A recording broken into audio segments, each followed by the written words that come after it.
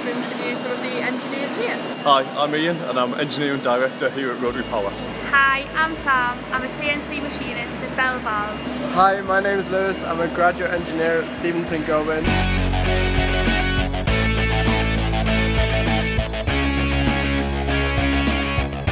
Just had a little look around the shop floor down here, wearing my safety shoes to check those out, and now off to ask the engineers some questions. I'm surprised by just the amount of things that have to be engineered. So you look at anything from a plane to your iPhone to your pen that you use every day, it's all got an involvement with engineering. So that surprises me, just the amount of things that have to be engineered. I'm surprised by how rounded and diverse engineers have to be. So knowing everything from just designing the product and then sourcing the raw materials and knowing how it's manufactured as well. What part of your job do you enjoy most? The thing I enjoy most about my job is that I have to machine loads of different parts every day, and it's a challenge. So my favourite thing about my particular role is that I'm in the office and the shop floor, so I do a different thing every day. The thing I enjoy most about my job is seeing things that we design on paper being made and then going all the way through to the customer who uses them and going to visit things that we actually do in action in the field. So my favourite project involved process engineering, and it was redesigning one of our manufacturing lines for a major customer. The best project I've worked on is Apprenticeship Plus scheme that puts together team building, problem solving and planning. Engineering in practice. What's your favourite part of your job? The favourite part of my job is actually mentoring people like graduates who come to work at the company.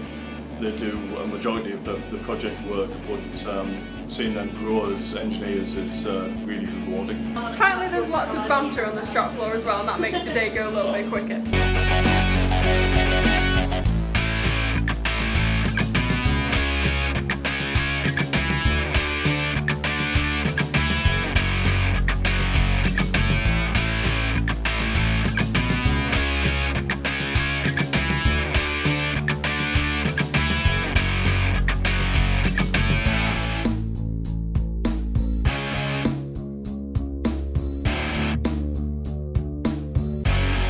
So, how did you get into engineering? Where did your interest come from?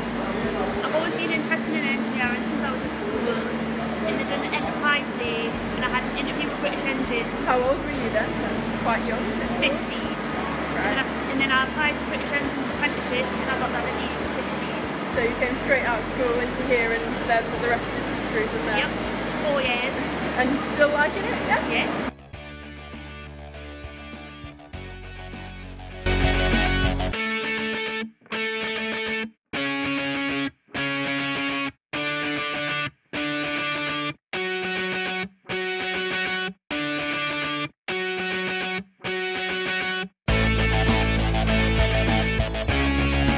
Same question, new person.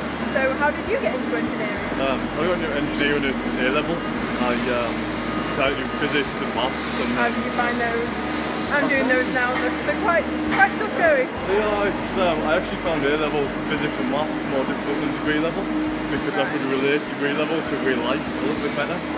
But from there I did mechanical engineering at university, and yeah, just really like applying the theory that I learned back there. So does your day-to-day job show you how the stuff that you learned at college, school, wherever, whilst you were doing your A-level, how that actually works in day-to-day life then? Yeah, it's all about relating the theory to day-to-day life. So if you look at a new product, is how the forces transfer, how the stress is going to affect the product. So it's simulating what it would happen in the field and on the application. And then came to work at Rotary Power and enjoyed it ever since.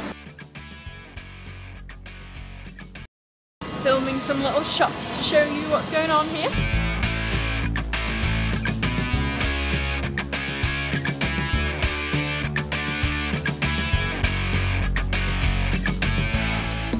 Have you always been interested in engineering, or was there a moment that sparked your interest? Yeah, ever since I was little, I've loved engineering and how things work and why things work. So I think it just grew from there, really. I then asked what qualities make someone stand out to be a good engineer. I think being quite inquisitive and creative, finding the best solutions around problems is important. Give us a second.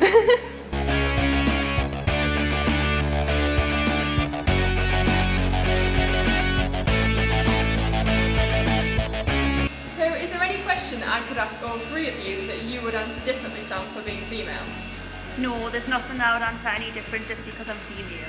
Honestly, I don't feel like I'm treated any different just because I'm a woman.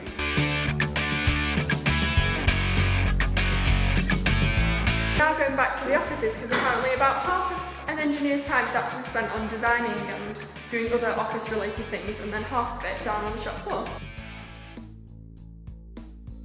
So I got to become an engineering director at Rotary Power by hard work, by applying what I'd learned at uni, and sometimes you need a little bit of luck to help you on your way.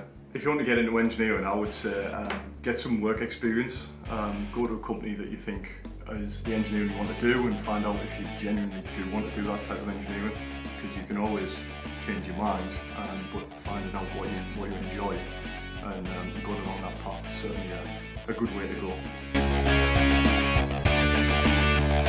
I'd say simply to never stop asking questions. Don't be scared. If I can do it, anyone can do it. Come to the end of my tour now. I can take off my little safety goggles soon. Been shown around all the machines, all the different things they make. It's all like valves and yeah, motors, obviously, here. So that's the kind of thing they do. But it's really cool finding out how much tech is involved actually, how it's all computer numerically coded. I think that's what it stands for, CNC. I think that's right. So yeah, it's been really good, and thank you very much to all the people who were interviewed today and the people who showed me around. So links to their website will be below. Thank you.